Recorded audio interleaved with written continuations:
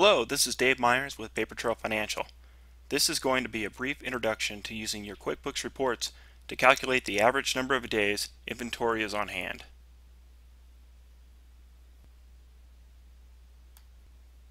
With some minor modifications, the information needed is contained on the balance sheet and the income statement. There are two ratios to calculate. First, divide the cost of goods sold by the average balance of inventory to determine how many times inventory turned over during the period being reviewed. The ratio that calculates the inventory days outstanding is 365 divided by the inventory turnover ratio. This will show how many days on average it takes for inventory to turn over in a year. I'll start by going to the report menu and generating the profit and loss report. Because it's a sample file, it's dated in the future. This sample file goes through December 15th. In order to get 12 months of data, I'll change the beginning date of the report to December 15th of the previous year. I'll also change the columns to months, and I'll export the report to Excel.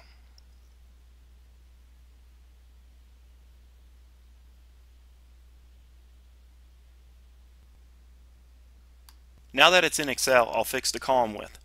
I also want to narrow the report to fit the screen, so I'll highlight the columns on the left and merge the rows across.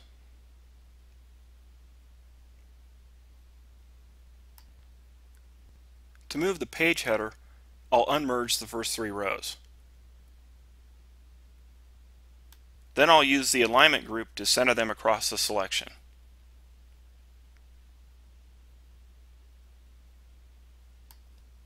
This allows me to shrink the column holding the row headings.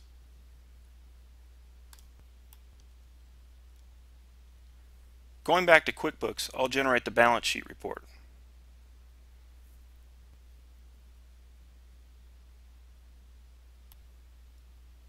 I'll modify the report and change it to the same one-year period as the income statement.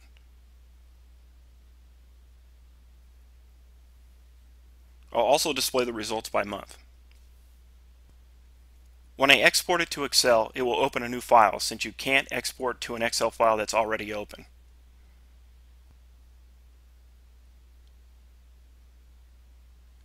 I'll highlight the entire balance sheet, copy and paste it onto a new worksheet in the existing open Excel workbook.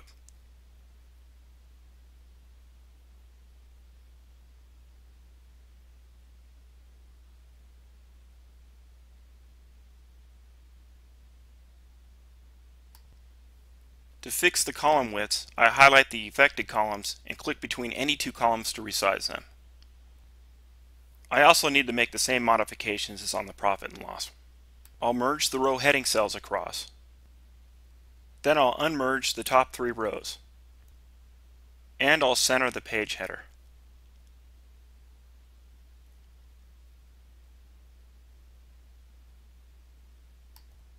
Now I can collapse the row headings so the report can fit on the screen. Because I'll refer back to these reports, I'll label the worksheets: the profit and loss, the balance sheet, and I'll create a new sheet and call it ratios for the calculations. I'll copy over the relevant information so we can see it on one page. First, I'll copy the date column headers from the profit and loss.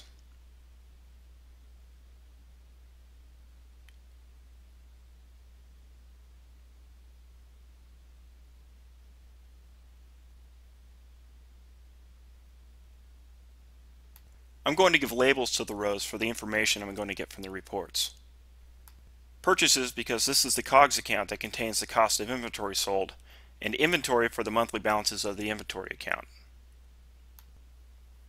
From the P&L, I'll highlight, copy, and paste the purchases COGS balance onto the ratio sheet.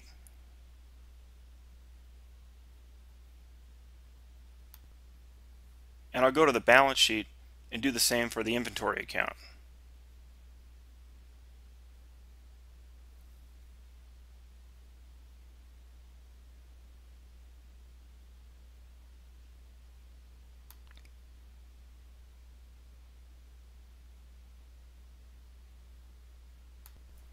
Now I'll label our relevant ratio information. Purchases, average purchases, average inventory, inventory turnover, and inventory days.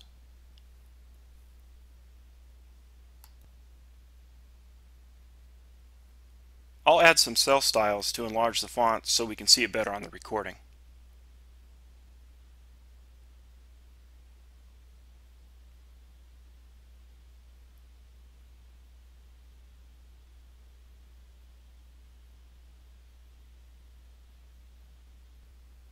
For purchases, we use the total amount from the profit and loss statement.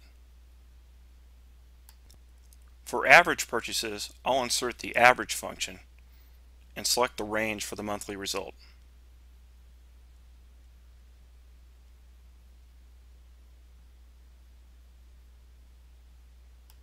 Average inventory is done the same way.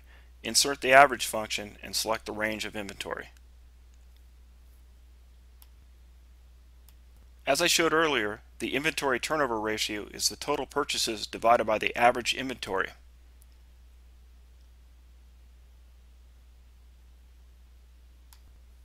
And the inventory days ratio for the 1 year period is 365 days divided by the turnover ratio. I'll decrease the decimal places here and increase the overall font as well.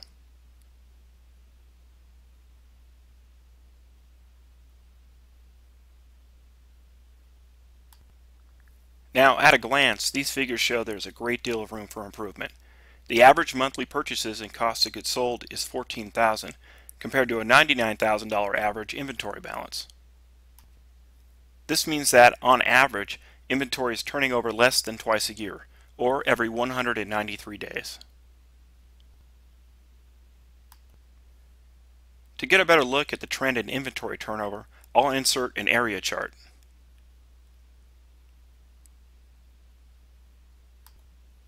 When I choose Select Data, I can highlight the inventory range for the chart.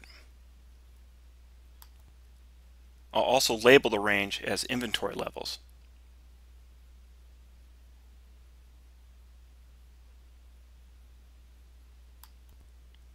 And I also want to include the monthly purchases from cost of goods sold for comparison.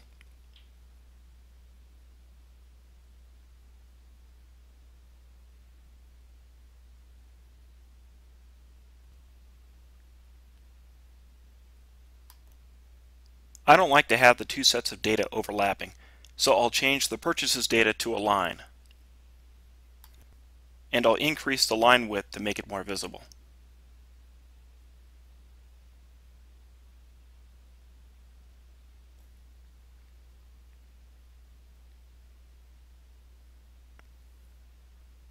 I can also move the information onto a new worksheet and enlarge it to give it a more dashboard type of appearance. Charts can be moved, but they remain linked to the underlying data.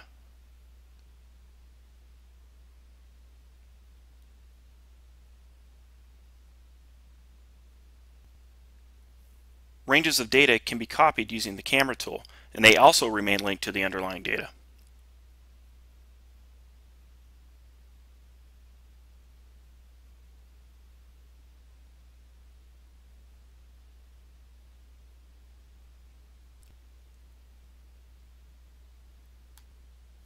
When viewing the trends in inventory, the proportion of inventory to sales of inventory is evident. The blue area above the red line represents the excess inventory, and although sales of inventory remains relatively constant the majority of the year, inventory levels climb for the first 5 months of the period. In the second half of the year, inventory balances decline and purchases improve in the last 2 months.